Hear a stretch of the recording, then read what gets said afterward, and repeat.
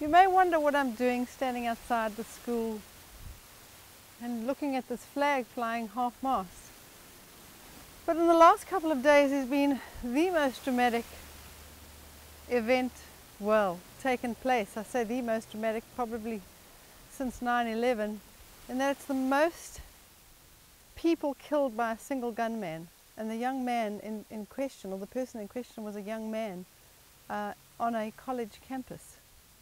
And what disturbed me in reading some of the reports is that he was clearly suffering from depression and had been for many years. And he was on antidepressants. So in this month's DVD, what I want to talk about is, I'm going to touch on depression, but I really want to talk at the side effects of antidepressants. And look at some natural ways that you can actually help to combat depression. Starting with one of them is just natural light. And one of the things that I notice here in this sunny Southern California is that whenever we go for a walk, everybody's wearing sunglasses on their eyes. There's this obsession with blocking the light from your eyes. And one of the quickest ways to actually get rid of depression and to not have to take antidepressants, and the cheapest way to do it, is to start exercising. And so I suggest that one of the first things you start doing is get outside, start walking, uncover your eyes, wear a hat if you're worried about the sun, stay out of peak midday sun if the sun concerns you. The time here now is about 6:30 in the evening, and the sun is still up, and I'm still being exposed to natural sunlight. And this is the kind of sunlight that helps to regulate melatonin and serotonin levels in your body. You've got a little gland behind the eyes called the pineal gland, and that gland produces melatonin and serotonin. It will produce too much in the daytime if you're not exposed to natural light. And if you're producing too much, you get pretty depressed, you're very tired, you've got no energy, and you're not going to produce enough serotonin. And serotonin is what makes you sleep well at night and keeps you happy. So one of the most quickest and most efficient ways to get rid of depression naturally is to get outside, as I said, start moving and get natural light. Exercise is best done outside, and if you want to go to the gym, let that be extra exercise. You need roughly 20 to 30 minutes a day of exercise and sunlight at the same time without any glasses on. That includes no contact lenses or prescription lenses. If you're as blind as a bat without your glasses and cannot see where you're walking, either take your guide dog with you or sit outside on your veranda with a hat on, and you don't have to look at the sun. You certainly don't have to look at it. You just have to be outside. Ultraviolet rays are needed by the pineal gland to regulate those two neurotransmitters, melatonin and serotonin. We'll go and look at some other methods and what we can do, and some of the research showing what antidepressants do to your body and what they can cause, what kind of strange behavioral problems they could cause. And it may just prevent you doing something crazy, not as crazy as obviously as the Virginia Tech gunman, but well, maybe it does, who knows. Let's go and take a look. This issue of antidepressants is very, very depressing. I mean, it really is. I mean, we look here in the United States, over 200 million, probably more than that by now, because that was last year's statistics. In fact, it's 2005 statistics. Over 200 million people a year are taking antidepressants. Of those 200 million people, over 2 million of them are children. And we now have the Food and Drug Administration telling us that that antidepressants should be prescribed with caution because they found that it's causing serious suicidal behavior in children. So what I want to just cover is some of the major side effects that you find. I mean, besides the fact that something like Prozac, now there's not one antidepressant that doesn't cause side effects. I mean, Paxil, for example, causes all kinds of problems. And if we take a look at the side effects, you know, of something like Paxil, we could say mood changes, anxiety, panic attacks, trouble sleeping, irritability, agitation, aggressive, severe restlessness, mania, thoughts of suicide or hurting yourself, heart defects, life-threatening lung problems in newborn babies whose mothers take medicine during pregnancy. However, you may have a relapse of depression if you stop taking your antidepressant during pregnancy. I mean, you just can't win once you've started with this stuff. I just really must encourage you to look for other solutions, and we're going to look at some of them, okay? Let's just take a look at some of the side effects that Prozac has on the brain and the central nervous system. This is what really worries me. It has an effect on the body on the whole: chest pains, chills, infrequent chills, swelling in the face, tiredness, pelvic pain, abdominal syndrome, cardiovascular hemorrhage, hypertension, palpitation. I mean, you can go on, you just get on the internet and have a look at all the side effects. But when we're talking about depression and behavioral problems, and this is what concerns me, you put somebody that's clearly out of balance, clearly not functioning properly onto an antidepressant, and you could have any of these: agitation, amnesia, confusion, emotional instability, sleep disorder, abnormal gait, acute brain syndrome, akasthenia, apathy, ataxia, central nervous system depression, central nervous system stimulation, depersonalization, euphoria, hallucinations, hostility, hyperkinesia, which is continual moving, just sort of hyperactivity and fiddling, hypertonia, hyperesthesia, incoordination. This all has to do with the central nervous system in the brain. Libido increased. You know, this guy that was taking these antidepressants that killed all these people here at the Virginia Tech was also stalking female students.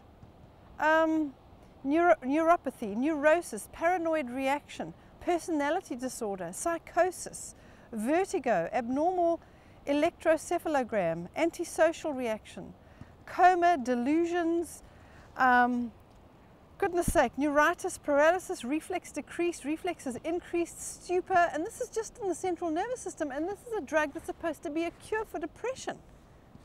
I mean, you know, just things like respiratory system, asthma, hiccups, hyperventilation, emphysema. I mean, it just goes on and on and on. Urogenital system, special senses, it affects everything. It actually says in a block at the bottom on of the actual, you know, website of the drug company, antidepressants increase the risk of suicidal thinking and behavior in children and adolescents with depression and other psychiatric disorders. So why prescribe it? In fact, this is Prozac, which is the only drug that's allowed to be prescribed, or in kind of said that it's okay as far as the Food and Drug Administration goes. They're saying Prozac's the only drug that can be prescribed for children, and here it says children and adolescents with depression and other psychiatric disorders, it can increase the risk of suicidal thinking and behavior. Patients starting therapy should be observed closely for worsening depression symptoms, suicidal thoughts or behavior, or unusual changes in behavior. It's approved for use in patients under the age of 18. Now you go figure that one out. This is not a cure. I mean, there's so much you can do, and I know, because I suffered from manic depression. I know manic depression is not the only form of depression, but I have yet to find somebody whose state of mind does not improve dramatically with sunlight, with exercise, with a healthy diet, getting the caffeine out, getting the alcohol out, taking control of your life by saying, what is my purpose? What is the point of my life here? Starting to talk to God. You need to have a purpose. Children need to have a purpose. They need to know why they're here. If they just think they're here so that they can make more money like their mom and dad and drive better cars and live in a bigger house, and one with bigger windows like we've got up there. I mean, that's a nice flashy house that you've got over there, you know. And people don't even live there. I mean, I walk past that house every morning for the last 2 months, and there's nobody living in that house. What's the point? If that's your sole purpose in life, to accumulate things, no wonder kids are depressed if that's what they think the rest of their life is about. If that's what they've got to look forward to, is just working and working and working and working and accumulating stuff. We have a purpose, whether it's to be a mother or a wife or a father, or you know, to look after orphans or widows, to there are so many children that don't have parents. There are so many people that have serious problems that we can help. That can be your purpose, is helping other people with the same problems as you. If your purpose is just to focus on yourself and your illnesses and your problems, you're going to be in trouble. Let me take a look at some of this research from the FDA. You can log onto the Food and Drug Administration website, which is FDA, I think it is .org. This information that I got from here is from the FDA site, but it's written in the Washington Post, which is washingtonpost.com. Although only one of these drugs has been approved for the treatment of children with depression, doctors are prescribing them to hundreds and thousands of American children every year. It's not hundreds and thousands, it's actually over 2 million. Now it says that the FDA, the Food and Drug Administration analysis of the trials is starkly at odds with repeated assurances by the US psychiatric establishment that the drugs are safe. Now, I don't know whether the psychiatric establishment has shares in the pharmaceutical industry. They probably have. There's not one pharmaceutical company that's not a listed company on the stock exchange. They have to make profits. So they've probably got every person prescribing it in their pockets. I mean, it says patients and impassioned families pleaded for more urgent action at a day-long meeting of an expert advisory panel yesterday. We were told that Paxil and Prozac were wonder drugs, said Glenn McIntosh of Austin, whose daughter Caitlin, 12, hanged herself with shoelaces weeks before after being started on Paxil and then being switched to Zoloft. We were lied to. They don't have a daughter anymore because she went on this drug. Now, I don't want to blame the parents, but as a parent, I would think the first thing you look at is what's wrong with my child's lifestyle or diet? Is there anything in their diet? Number one, refined sugar would cause depression. Lack of essential fatty acids would cause depression. Lack of exercise. If the kid is just sitting in front of television and never exercising. If the child's living on junk food, that is going to cause depression. That is a known fact. There's no argument about this stuff anymore. Most doctors believe that drugs, collectively known as selective serotonin reuptake inhibitors, or SSRIs, save the lives of many depressed children. Top researchers have warned of dire consequences if the use in children is banned. What are the top researchers? Where are they from? Pharmaceutical companies, of course. And here we're dealing with serotonin. How do you get serotonin? Get out in the sunlight. Everybody's keeping their kids indoors because they're worried about natural light. They're just happy that they're sitting in front of the computer because they think they're safer there, but they're getting depressed and taking their own lives. So instead of, they're nervous about them playing outside in the park because they think, somebody's going to abduct them, but they're taking their own life. I mean, it doesn't make any sense. One company, Wyeth, has warned American doctors not to prescribe its drug Effexor to children. Gary Cheslick of Vicksburg, Mississippi, who said his son Justin hanged himself after taking Paxil, noted that the data that prompted Wyeth's warning had been available for years. It had been available for years, and only then did they put the warning on. I just don't understand this. We've got to actually start doing something drastic about it. Many families questioned why neither the company nor the FDA had acted earlier. I wonder why. Did money have anything to do with it? Increasingly, American doctors have come to rely on drugs. Officials said yesterday 2.1 million prescriptions for antidepressants were written for children in 2002. It's 2007, 5 years later, and we still don't have updated data. In all the trials, children with similar levels of depression were randomly chosen to receive either drugs or dummy pills. These were the trials they did. There were 109 who were reported to have made at least one suicide attempt or at least suicidal thoughts after taking a drug. Now, these children were screened specifically to make sure that there was no suicidal behavior, no suicidal thoughts before they took the drugs. So this is one of the things I find interesting. They were screened, they had no suicidal tendencies whatsoever. The company screened these children, okay? Of the 109 children, 66 harmed themselves. Among them, 19 cut themselves. 37 took overdoses of pills. 2 children tried to hang themselves.